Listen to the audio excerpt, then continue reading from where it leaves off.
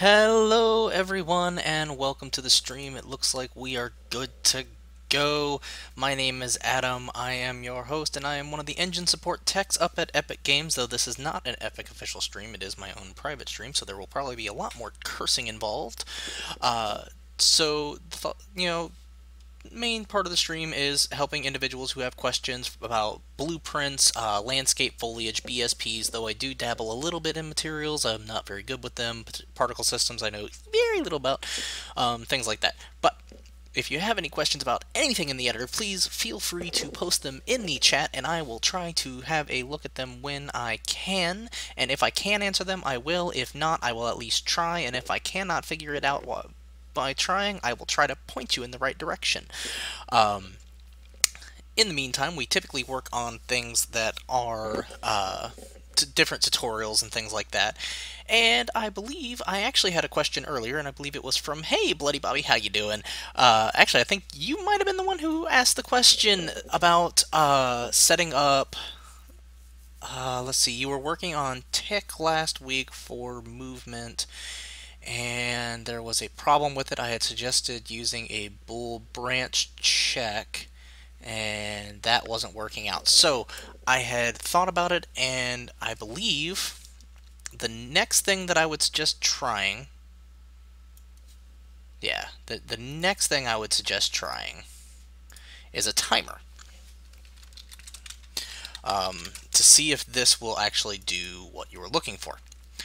Because let's say I'm going to do custom event. Just going to get it to from text to blueprint. Okay. So if you could, I'm gonna pull up my Twitter because I believe you had posted on there. And I'm trying to remember the exact situation. I'm sorry, I've been at work all day, so it's been, especially with 4.11's release, it's been very hectic.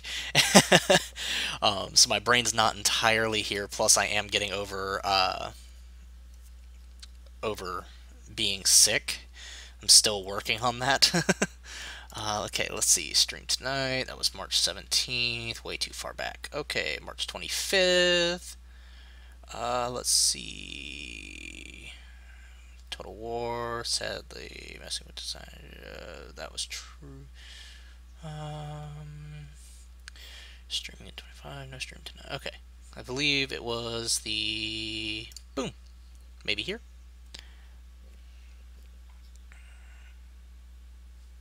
Nope, this is where everyone was posting what they were looking for. Sorry. Okay, created a boolean on a branch, run a sequence step 1 camera. Oh, yeah, okay, so let's say you have your tick functionality, right? And you initially, let's say this is your do stuff, right? So this was your movement, everything. But you wanted other, and initially I had told you to just come up here, go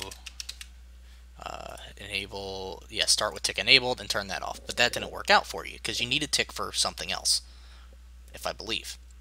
So, what I would do, let's say, let's start with this. So, currently tick is not enabled. But you want it enabled for certain things, but not for others, right? So, let's say when you press, well, first let's enable player input. And what this will do is it allows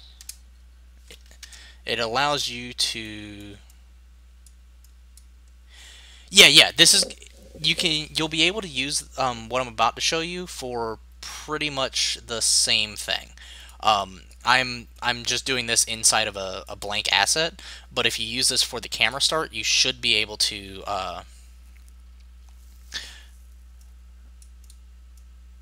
okay, yeah, this should still work for that. Because, let's see. Let's say initially you don't want to do anything. But eventually you want to be able to turn it on for one portion, but not another, right? So, we'll start with this. and then move forward. If you press 1, we'll do a flip-flop.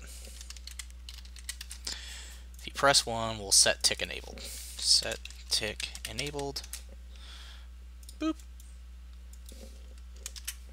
And boom.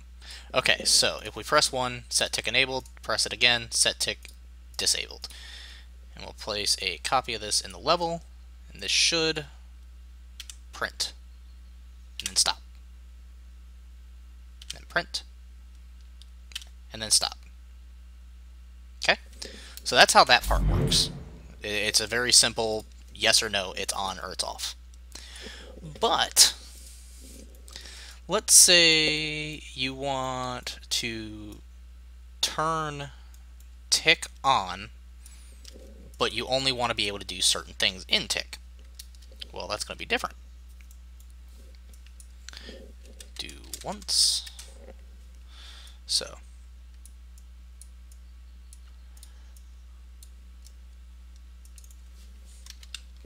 custom events,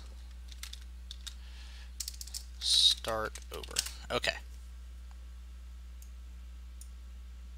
I'm actually going to do that.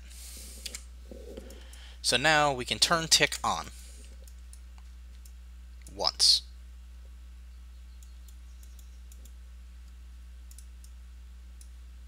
But we want to do this. Let's say Boolean can do stuff.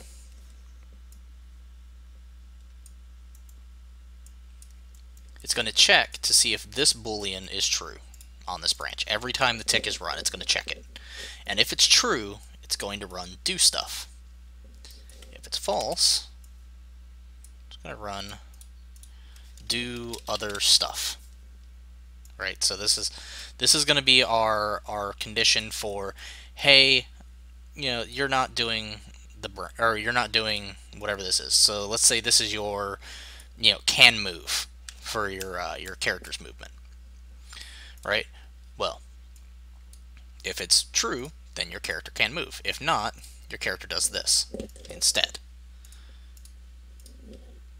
So press this, and it's saying do other stuff. Why? Because we did not tell it to open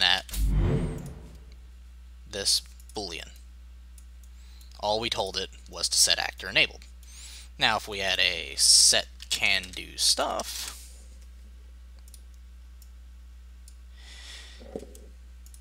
then what we get is come in, boom, now it does stuff because we told it to. Pretty easy so far. It gets just, I mean, marginally more complicated. So we're going to actually take this off.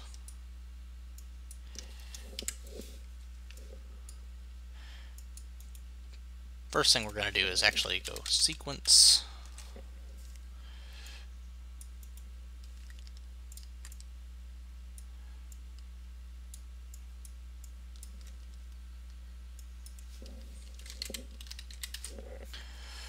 Flip-flop.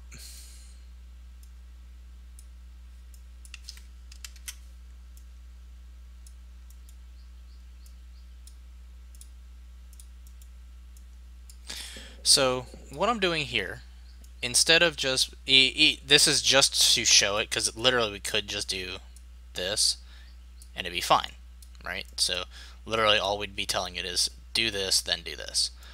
Well, what a sequence node does is it allows you to run multiple pieces of functionality, one right after the other, right after the other, right after the other, and not worry. Or so it will always go. Once it hits this node, it'll go this, then once this is completed, run this, then once this is completed, run this. It's a good way to organize what you're trying to do without having just a chain of code, you know, going way out here. So what I would do in this case, so right now I've got it set up to where it goes in, flip-flops around. It goes, okay, set actor tick enabled, set can do stuff. Set actor tick enabled, set can do stuff. That's all this is going to do. Every time we press 1, or every time we press 1, it's going to do this. And that's going to allow us to choose between can and cannot do stuff. Right? Do a sequence. And then, what this will do is it'll check this, and it'll go, hey, can you do stuff? Yes, do it. No, we're not going to do it. And then we can continue down here. So this makes it to where tick. So let's go other functionality. So what this will do is when you have tick disabled, nothing will run, right? When you have tick enabled, so like let's say you wanted this to be your camera rotation stuff, when you have tick enabled, it'll check this and go, okay, I can't move because I have not told it to change this boolean. Or let's say you don't change the boolean until you go through the second sequence, right? So once you have clicked this, set it to set actor tick enabled. That's the first one. When you press it a second time, it will set tick disabled again, but it will turn on can do stuff, so that the next time you press it, set actor tick enabled, then you have can do stuff. So this should, let's hit play. So now we hit 1, and it only runs other functionality. Now we hit 2, or hit it 1 again, stop it. Now when we hit 1, it does both.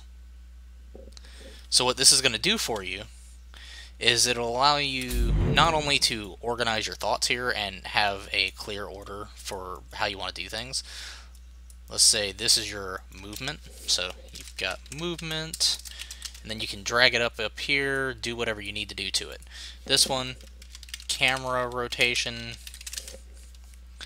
drag this one right here, you've got that. You need another one that does stuff, boom, other stuff. Yeah,